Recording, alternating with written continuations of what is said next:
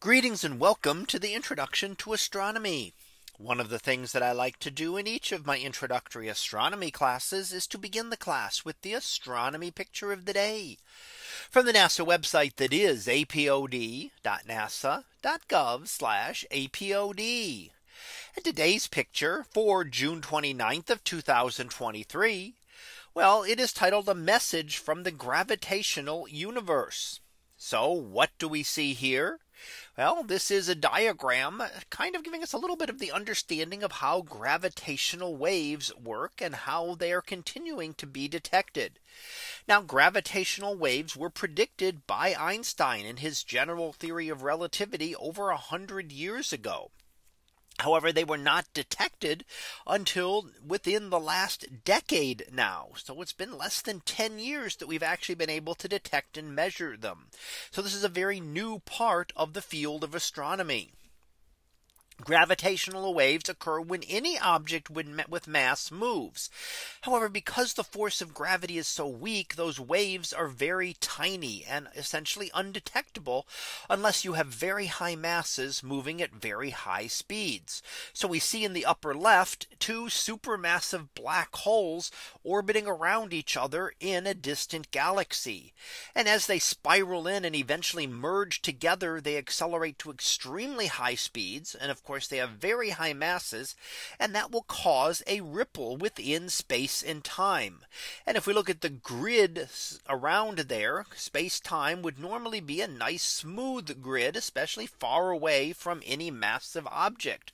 However, the gravitational waves traveling through space could then cause ripples within this space time. So that would then affect the measurements of other objects. Now we can detect those ripples here on Earth from from massive black holes combining together, typically lower mass black holes, things that are 20 or 30 times the mass of our sun. However, here we're seeing supermassive black holes, much larger. Now, just as we have different frequencies of light, we have different frequencies of gravitational waves.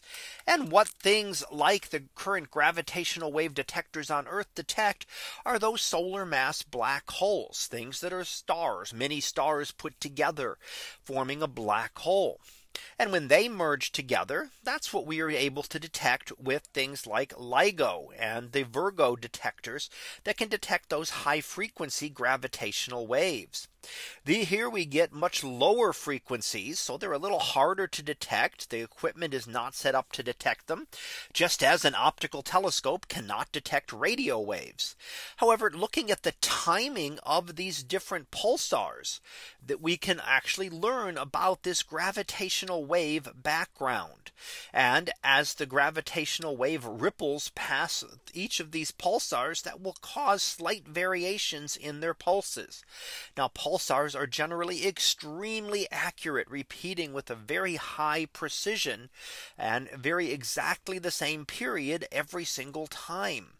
So they can be used as timing devices, and any variations with them are now being able to put towards being able to understand what this background might be like from what could be many millions or so of black holes that have combined together in the past, and their combined gravitational waves ripple across the universe and give us this background that we're just beginning to learn to detect. So that was our picture of the day for June 29th of 2023. It was titled "A Message from the Gravitational Universe." We'll be back again tomorrow for the next picture, previewed to be Asteroid Day. So we'll see what that is about tomorrow.